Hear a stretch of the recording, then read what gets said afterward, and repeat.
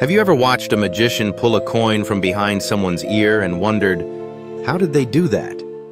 The answer lies in the way our brains process what we see.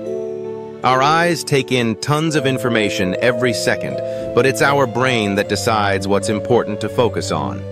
Magicians use something called misdirection, which means they cleverly make you look somewhere else while they perform the real trick.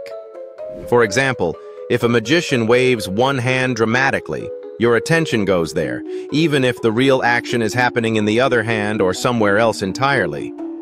Our brains can only focus on a few things at once, so we easily miss the sneaky moves happening right before our eyes. Magicians also use illusions, which are like optical tricks that confuse our senses and make us question what we think we see. They might use mirrors, hidden compartments, or clever angles to make something look like it vanished when it really just moved out of sight. Because our brains like to fill in gaps and make quick judgments, we often believe we saw something impossible or magical. So magic tricks fool us by taking advantage of the way our minds naturally work. They distract, deceive, and delight us all at the same time.